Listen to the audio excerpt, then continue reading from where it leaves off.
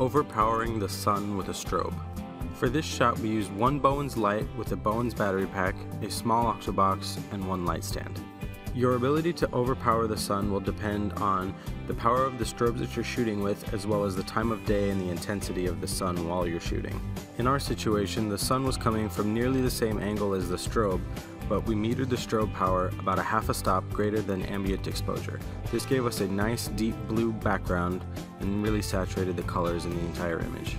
Our camera was set to f14 at 1/200th of a second and ISO 100. It's important to point out that with a shot like this, your strobe output is going to be much greater than if you're just using it as a fill light. Because of this, recycle times in between frames are going to be longer, so you will have to shoot at a slower pace. So let's say you want to shoot outdoors and you don't want to use the sun, but you want to use strobe. One great trick is to overpower the sun with your strobe.